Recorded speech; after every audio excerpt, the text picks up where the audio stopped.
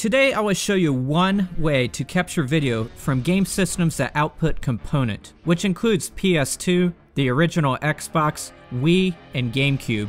Component video travels through 3 cords like this, and the audio goes through 2 additional cords. This video will assume you have already been playing your game system through a component connection to your TV. I will be using Elgato Game Capture HD. First, power up your game system as normal, like you're about to play a game.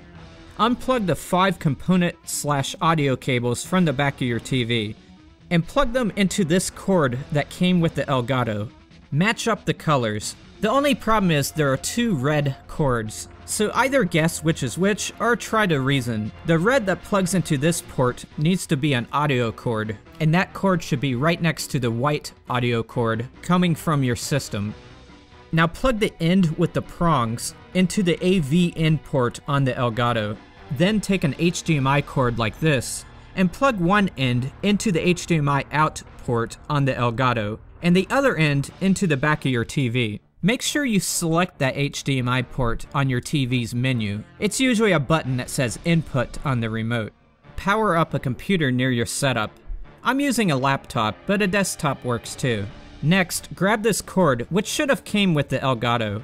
If you don't have it, order it from Amazon using the information you see in front of you right now. Plug the small end into the USB port on the Elgato and the large end into a USB port on the computer. Next, you'll need to open up the Elgato software. Download it from the internet if you don't have it. When the software opens, you will either see game footage on the screen or it'll say no signal. If it says no signal, click this symbol right here. For input device, select Other. The game footage should then appear on both the TV and the computer. You are ready. To start recording, click the big red button on the bottom right. It'll turn orange and stay orange until you click it again to stop recording. If you want to add commentary as you play, plug a microphone into your computer, then select the name of that device right here. Then click the microphone symbol. Every time you record, a video file will be put on your computer.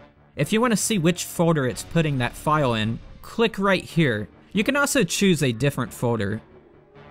Keep in mind, as you play, the video on your computer will be delayed, so play the game off the TV screen.